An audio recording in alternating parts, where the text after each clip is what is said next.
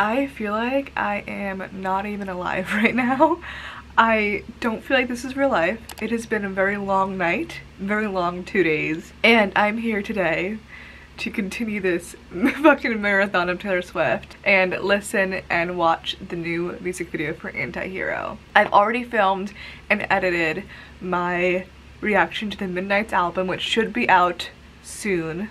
Before you see this, I spent all fucking night trying to get that video done, and I keep on just running into issues with copyright.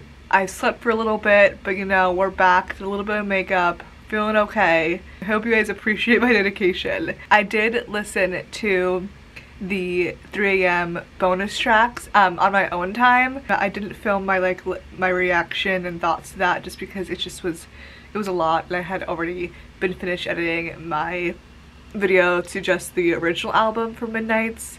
I did listen to those extra songs and they're phenomenal. Love Paris. But I did just kind of keep that for myself and listen and enjoy that for myself. Today we're gonna listen and watch this music video. We have lots of videos to come after this because this is gonna be a visual album, so I'm very excited to see what's to come and what this looks like. Let's just get started, let's get into it. Please subscribe if you're not subscribed.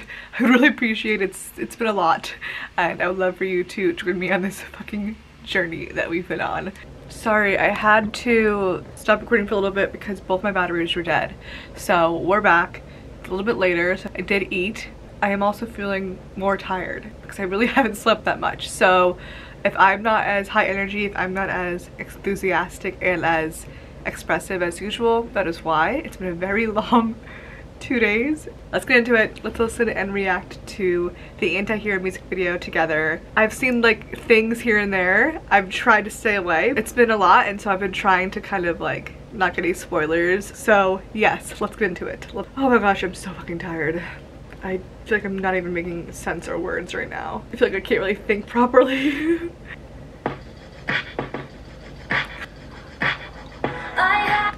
Okay, first of all, it's written and directed by Taylor Swift.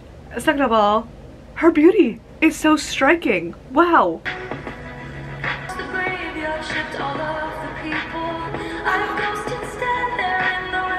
So that's like literal. Gonna ghost with some cat ears. Cat ears. It's like a nod to 22. God, this looks so beautiful. Like the cinematography just already, it looks so beautiful. Oh my god, did you see the second one in the back? Right there. Devices that come with prices and vices. I end up in it's me. Hi, I'm the problem, it's me. Oh my god. Why is this literally everything already? It's actually such a sad thing to say, that you're the problem, and she's over here saying it like it's a joke. Like such a Taylor thing to do. And they're just drinking shots? What?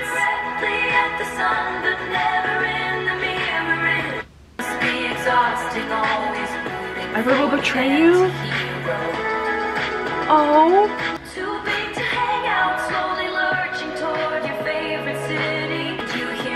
Oh, this is so cool looking. Like that napkin. Well, it's not a napkin. It's a napkin for her because she's giant. But it's a tablecloth for them because they're small. Like the effects. I don't know what that's called. What is that called? That whole effect is so cool. Such a mindfuck. Altruism, like some kind of.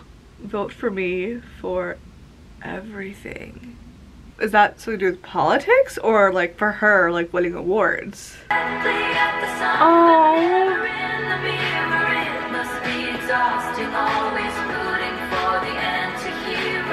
Oh wow. Oh my gosh. I have this dream, my daughter-in-law kills me for the money.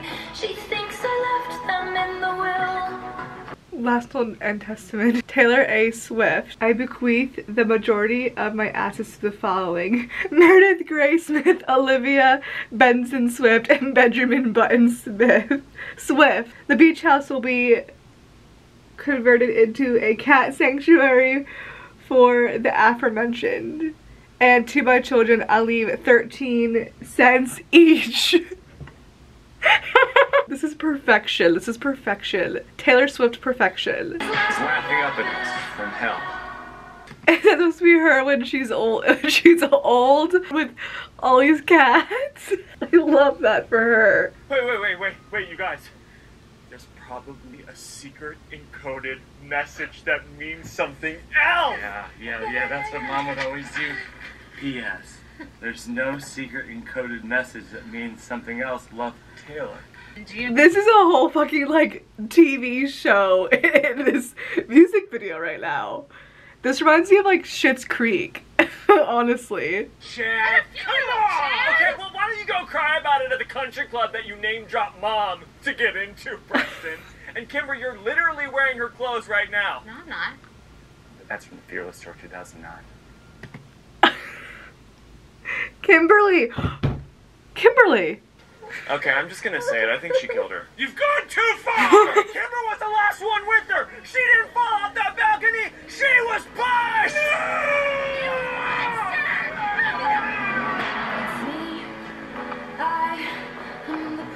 I can't!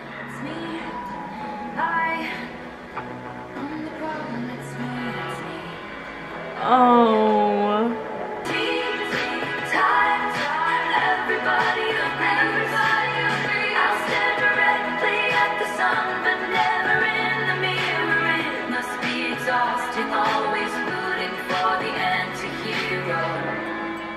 Wait, why is this fucking thing on top? I can't see.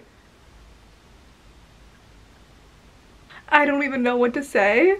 I need to know so much more about this. What did I just watch? I can't even comprehend what I just watched. What the fuck did I just watch? Oh my god, this is a visual album. We're gonna get so many more music videos. Okay, wait, so is it gonna be like a movie throughout the music videos? I kind of thought that might be a thing. Wait, so maybe this is part 1, and maybe throughout the rest of the album and the different music videos we'll kind of understand the story better?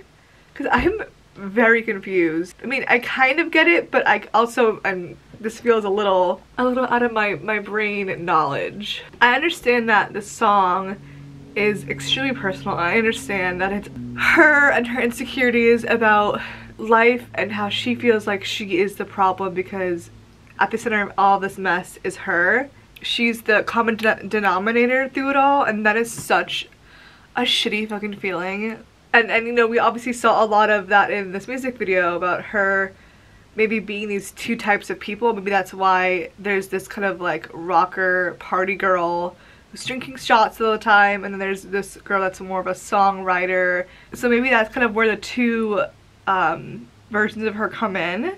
But I'm confused about the last giant version of herself. I mean, we see her step on the scale that says fat, which is so sad. You know, she has the kind of party version of herself saying everybody will betray you, and the other version of herself sitting there taking notes. I think that is such a thing that she feels, especially after the deal with her records and Scott. This is just a lot. It was perfect in every single way, and it just was so Taylor. It's so good. I'm very happy with this music video. If she needs my approval, she has it. She doesn't need my approval, but here you go, Taylor. Everything you do is perfection, so it's okay. And maybe that pin that she wore that said vote for me for everything, maybe that comes from her like needing validation. Not so much maybe a political statement, more of like, please vote for me to win all the awards because I need this validation. Have that revenge and have that told you so moment that she loves so much, but is also can be a little immature, you know? You know, she talked about in the Miss Americana documentary how much she thrived off of getting good grades and being a good person and winning awards and being a good artist, and maybe that's kind of where this vote for me pin stems from. What that meaning is like, I do not feel confident in self-worth within myself. I get that from external processes, and I get that validation from external things, maybe like materialistic things like awards.